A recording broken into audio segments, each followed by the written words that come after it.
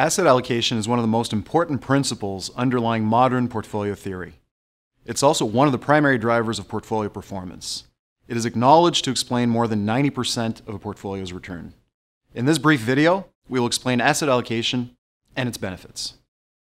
Asset allocation is the process of determining what percentage of your portfolio should be invested in each asset class. Cash, fixed income, and equities make up the major asset classes.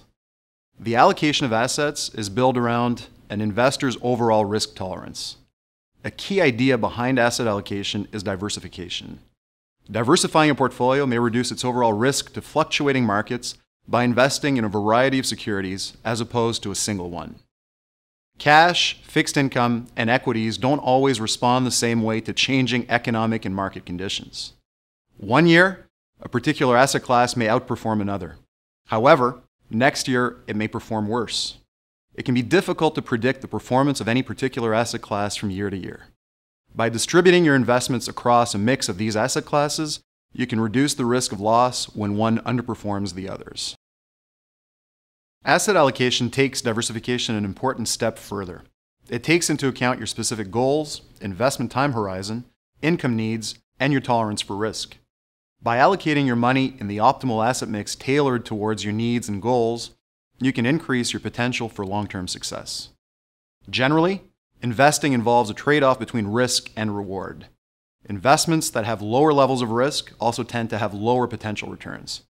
Cash-type investments, such as bank accounts, guaranteed investment certificates, and money market accounts are examples of this. Fixed income investments, such as government and corporate bonds, tend to have more risk and can offer higher potential returns. Equities are the riskiest type of investment, yet they offer the greatest potential for return.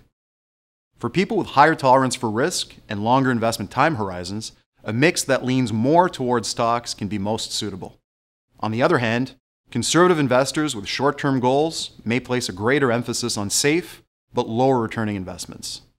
Asset allocation is an ongoing process, and finding the asset mix best suited for you is just the start.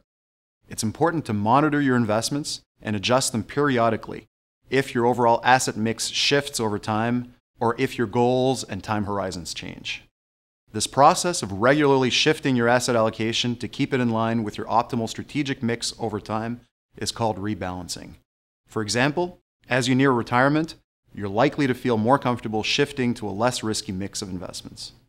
Emotions can cause us to take many regrettable actions as investors.